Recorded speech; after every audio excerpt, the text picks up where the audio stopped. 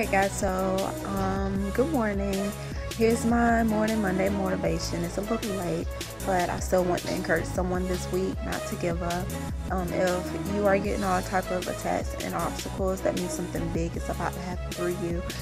You never know how close you are. Think about it like this: a robber never robs an empty house. They rob a house that they think will give them all type of jewels and treasures and money. So if you are being attacked, if you feel like you're being robbed, it's because God is about to do something good through you.